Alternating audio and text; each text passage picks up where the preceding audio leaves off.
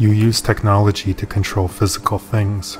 Similarly, there is mind tech, which is used to control the boundless luminescence. Mind tech can be used for good or evil.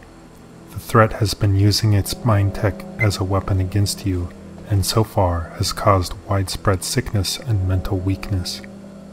Now that you are in a helpless state, they ready a crippling blow, mind kill. But they are aware that will not work on you. They have another potent weapon they will bring to bear against receivers, called the dreaming.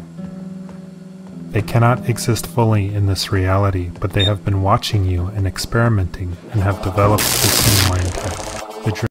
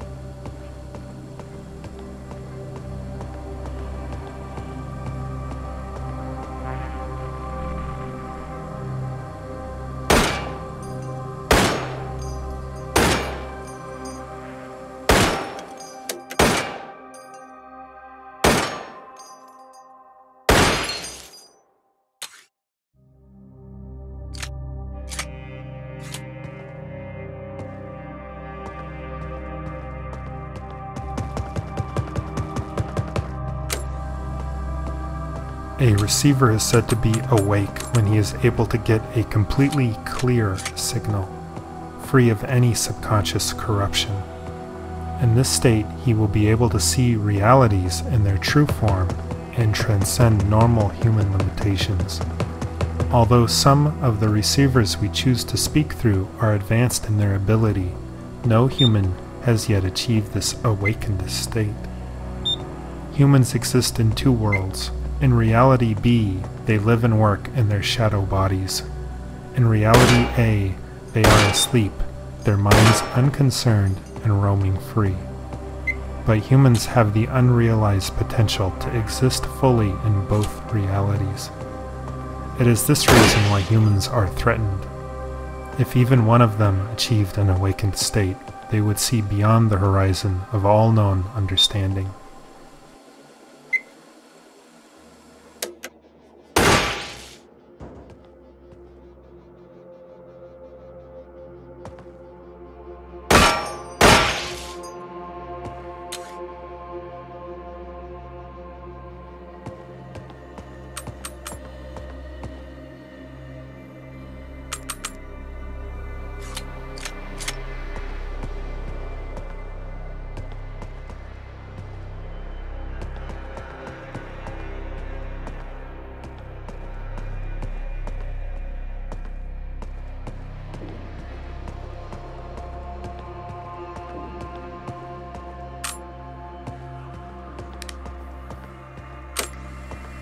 You are listening to the first tape of the Perpetual set.